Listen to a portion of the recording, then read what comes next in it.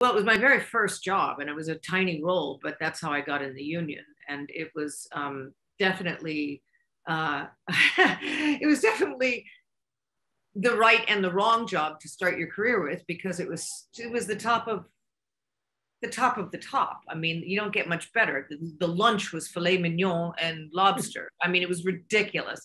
Subsequently, I did a lot of low budget, crappy films in my career. And believe me, nothing was like that at all. It was macaroni and cheese, and everything was fun, and people were in beautiful dresses. And Larry Hagman directed the episode, and, he was in Lederhosen. He was crazy. And yeah, it was all champagne and caveat, darling, and it was, so it wasn't consistently like that the rest of my career, but it was fun.